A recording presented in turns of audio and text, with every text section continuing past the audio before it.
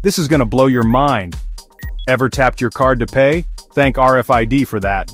RFID stands for Radio Frequency Identification. It uses electromagnetic fields to transfer data wirelessly between a tag and a reader. Imagine a tiny tag with your info, and a reader that picks it up instantly, no touch needed. There are 3 types of RFID tags: active, passive, and semi-passive.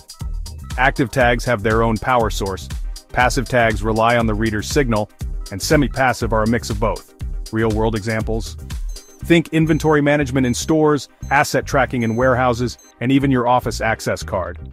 RFID is everywhere. In security, RFID means smart locks and secure payments.